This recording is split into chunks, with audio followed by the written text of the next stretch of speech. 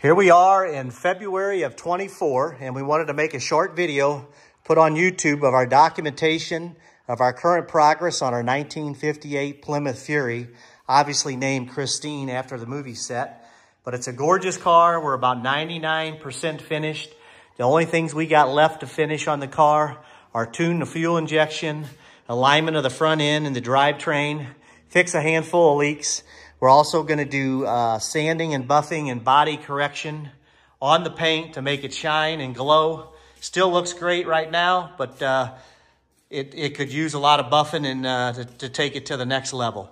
To start with, the previous owner of this car, who currently lives in Florida, started this project in 08. So about 15 years ago, worked on the car for about 15 years. We decided to buy it when it came for sale. I actually talked him into selling it to me as a true answer. It didn't really come for sale in the market, but just really, we really wanted a Christine car, and he was at a point to where he was kind of getting burnt out, which a lot of people do. I don't blame him for this, but I want to give him 95% of the credit for this beautiful car. It started with the 1958 Plymouth Fury as the platform of the build. The 58 Fury was in Florida, and it was really in bad shape. The only thing that's remaining on this car right at current date that's from the Fury is the VIN tag, the passenger side quarter panel, all that's Fury.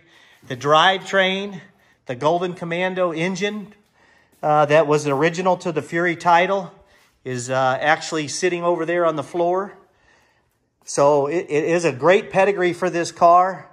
The interior of the car, the frames and seats and all that, that was also the original Fury that was all rotted out and rusted, that we restored to red as a Plymouth Fury red interior that you'll see here in a little bit.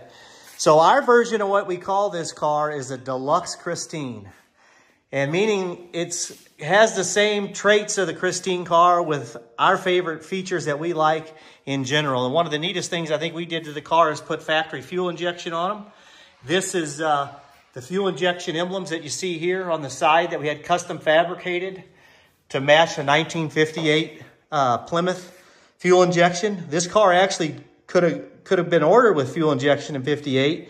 The ones that had fuel injection were removed because they didn't work. So there's no really cars out there that I know of, and I'm far from a Plymouth expert, that have fuel injection on.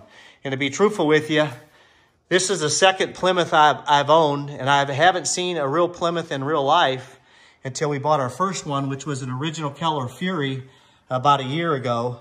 And then our heart wasn't in an original Keller, so we decided to sell it and buy this project.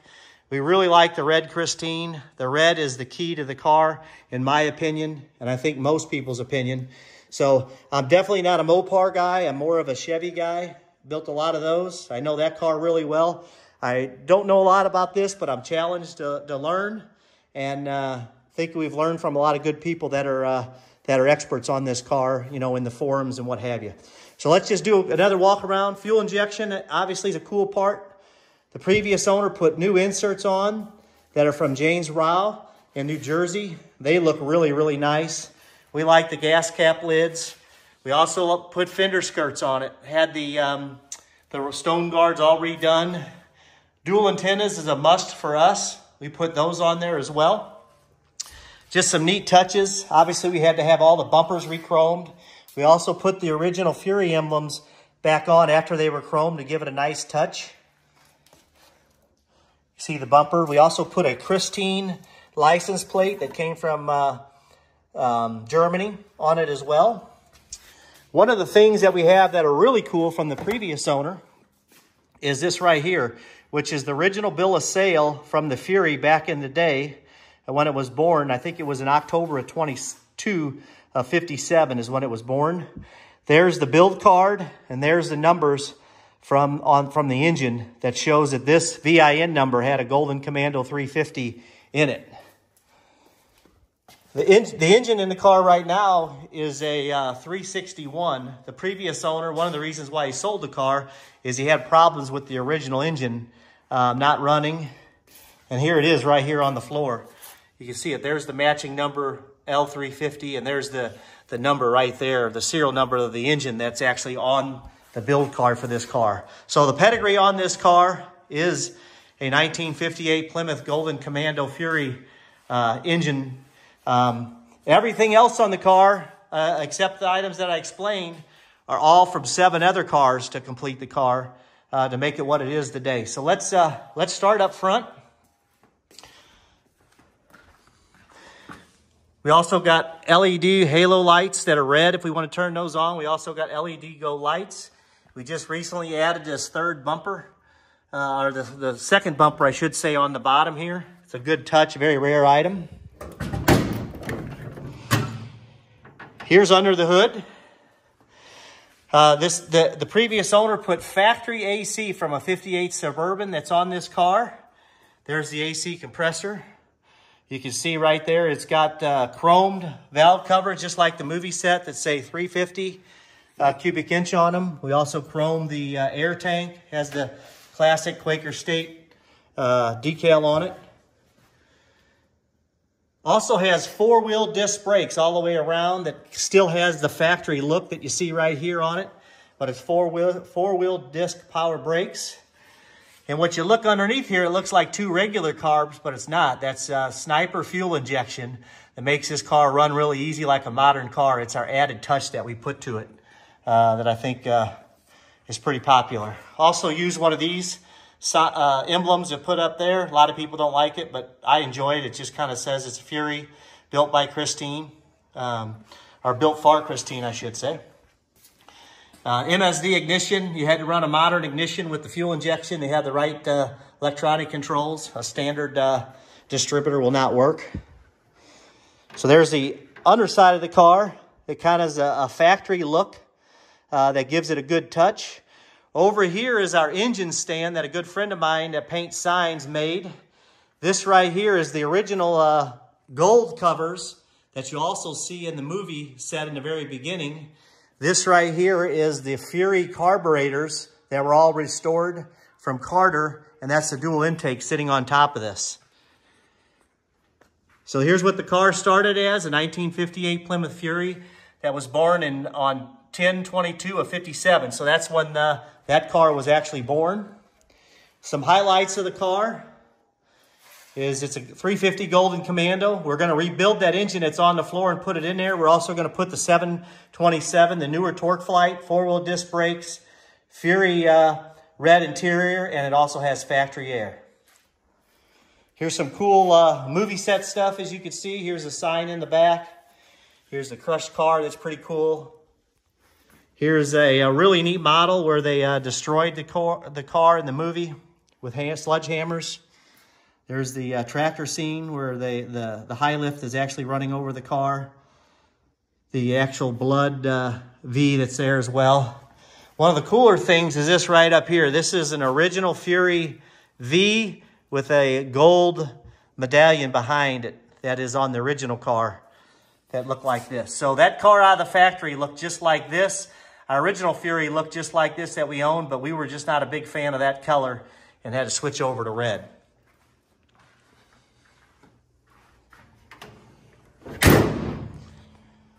Let's come around over here. Let's check out the interior. So inside here is all what we call is Fury red interior. You can see the door panels. This is a factory, a Fury type fabric that we put on there to kind of emulate the original Fury. We actually made these aluminum inserts that go on the side to kind of match the inserts that Raul did back in the day for the sides of this. Kind of gives it a good touch. It also has a killer James Raul gauge cluster that you'll see light up here in the middle. We also built a custom console that's really cool. We also kept the original touches of the headliner that's in there. As you can see back here, it looks all original, but it's better than original. It's got sewed vinyl to have the same lines on it. You see the back seats back here, the emblem, what have you on there. It's also got a killer sound system with an amp and subwoofer behind the seat in the trunk as well. Factory AC that you can see right there on the car as well. All the original controls are in place. So when you look in this car, It's like looking in a 1958 Plymouth Fury that's red and an upgraded version. So that's why we came up the name with the Deluxe Christine. Here's a cool sign that we made out of old parts, put up there that we like. It's even got the bumper wings on it that are actually fiberglass. Just a really cool setup to make the garage look cool. Inside the trunk, you see the red inside here, looks really cool. We also made Fury side panels that match exactly like the outside. And this carrying case right here that you see here and here, turn this around. That carrying case right there holds that sign. It all gets broken down in small pieces, and that engine stand actually sits right here inside the car. So when we go to car shows, we take this whole sign and everything with us.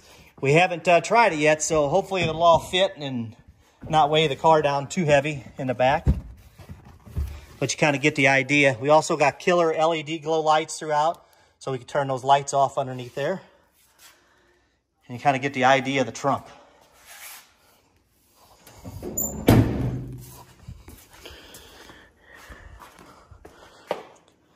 We still have paint correction to go, but it just needs some buffing and polishing. Fix a lot of the little chips that were done over the 15 years to really get the car to pop. We also tinted the windows. The windows have legal tint on them. We also put a dark band going across the top as well, just to kind of give it an added touch. It's a beautiful car. We're looking forward to enjoying it. And special thanks to everybody that helped me out with this car, starting with the previous owner that lives in Florida currently and is working on other projects. So that car right over there is actually going to be a twin to this car. This car's named Lee.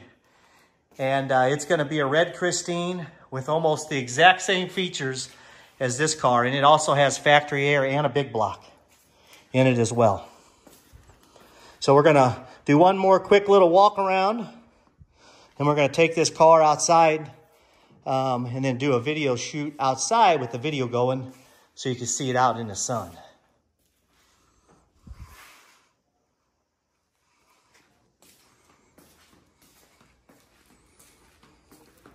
One other real cool thing before we head out over here. Here's all the license plates of the cars and some special things that I've built, you know, of all the fancy cars over the years. That's a 69 Camaro named after my late mother, Sharon.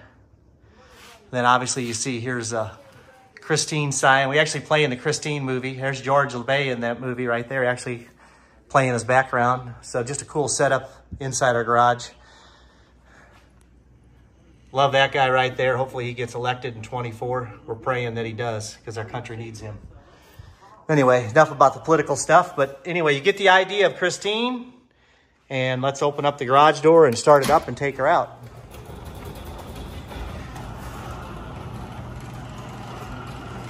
Here comes the sun on the car. It's beautiful out in the sun.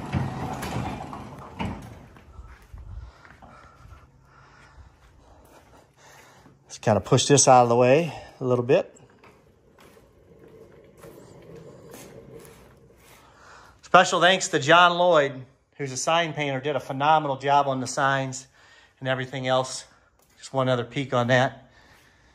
And let's take this car outside.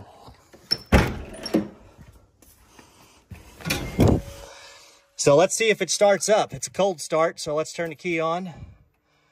Let's turn the gauge cluster lights on. See the James Rowell green LED lights that are in the car, which is really cool.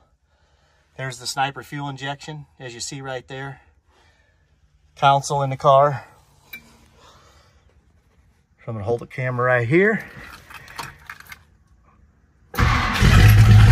Start it right up.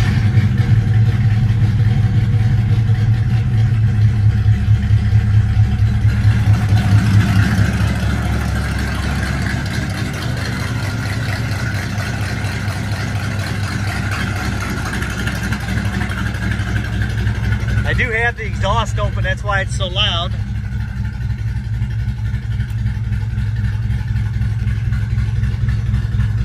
Hit this button to close it up. quiet as a church mouse. We like it loud. Also has the killer red light when the e-brake's on.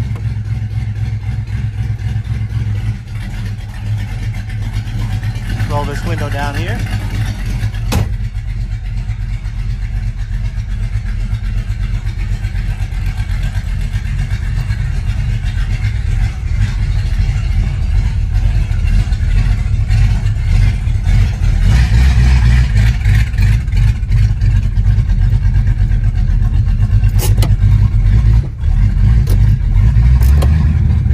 Got the push button in. There's the killer push button.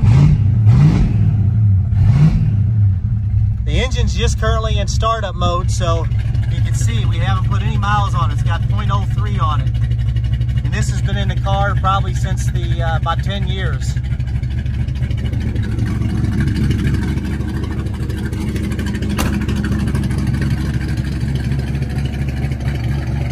So here we are outside in the sun. Finish this video.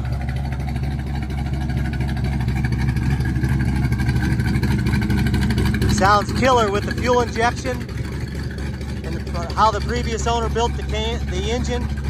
He said it's pretty much stock, but sounds like it's a lot more than stock to me.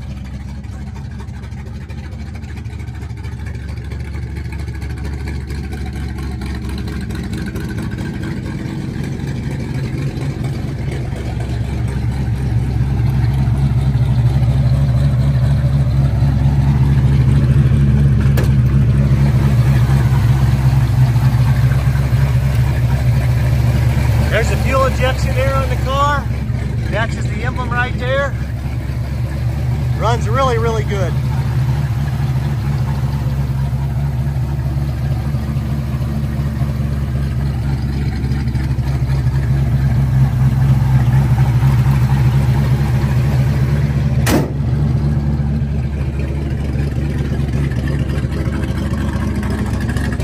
Dual antennas.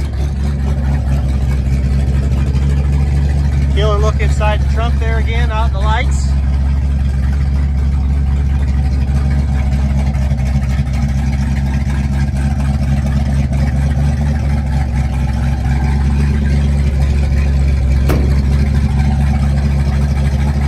Car has not been polished or buffed yet, so wait till it's polished and buffed. It'll glow out here like it's on fire.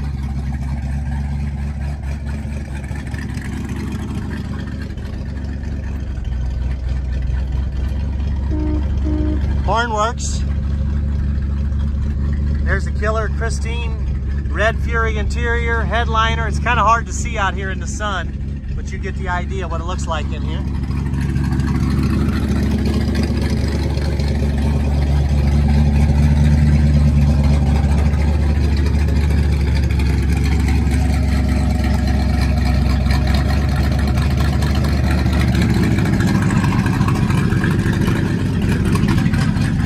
There's a better look of our killer console. You kind of see how it works right there.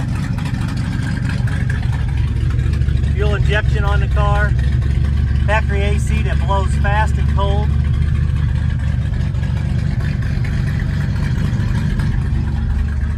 Killer Fury or Plymouth emblem back there.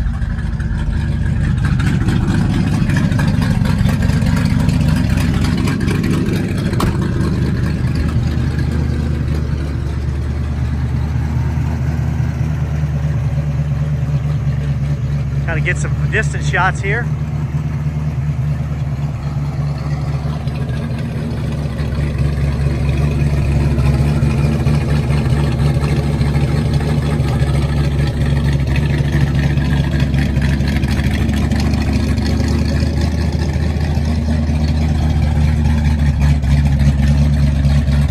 We're going to finish from behind. We're almost 20 minutes into the video here. Pristine and shitter. Let's put the exhaust quiet here real quick here so everybody can hear how quiet it is. But you get the best of both worlds.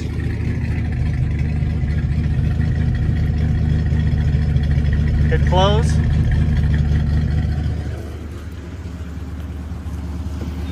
Now you can't even hear the car hardly run. It's quiet as a church mouse.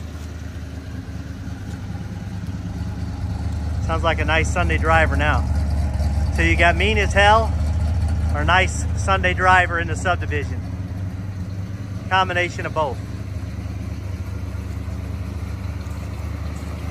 There she is, our beautiful 1958 Plymouth Fury we call Christine.